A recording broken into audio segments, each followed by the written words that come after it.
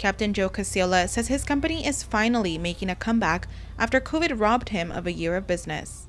Ever since May, it pretty much took off, and I'd say because of the pent-up demand, we're really close to being back to normal. Captain Joe has owned Sea Star Sport Fishing in Oceanside for the last 40 years. And we do sport fishing trips. We do sea life adventures, which is whales, dolphins, birds.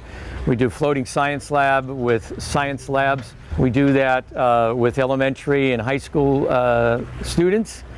And then we also do the burials at sea. But just as business is back up and running, he has a new worry about some proposed regulations to improve air quality.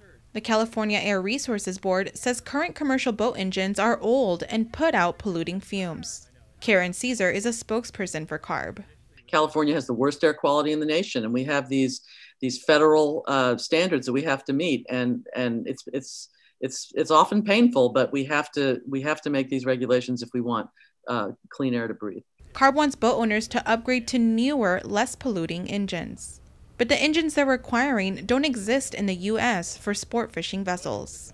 There's no manufacturer in the United States makes them, but yet they're going to require us to put them in our boats. Well, if they're not there, how can you do that? The engines are made in Europe, but they're so big they physically don't fit on the fishing boats. And some of these boats are not going to be able to accommodate the equipment because there's equipment that you're going to have to add. CARB acknowledges the problem. David Quiros is a CARB manager and says if a boat can't be upgraded, it would need to be retired from service, potentially sold in an out-of-state market.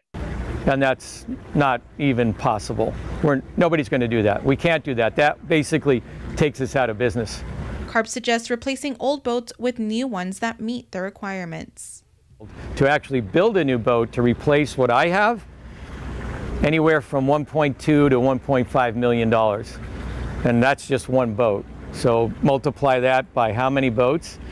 It's not going to happen. We can't do it. It's not possible. If the regulations are adopted later this year, boat owners will have 6 years to make the change. CARB suggests that during that time, sport fishing businesses raise their prices in order to start saving money for a boat loan. Frank Ursetti is the owner of H&M Landing, the largest landing on the West Coast. The customer base for these boats, for this type of activity, are the folks who can't afford to buy their own boat. They can't afford everything that goes along with owning their own boat, such as a slip, registration of that craft, maintenance of that watercraft, etc. What we're doing now is we are beginning the gentrification of recreational fishing. He said these regulations would devastate this industry and all the businesses that support it.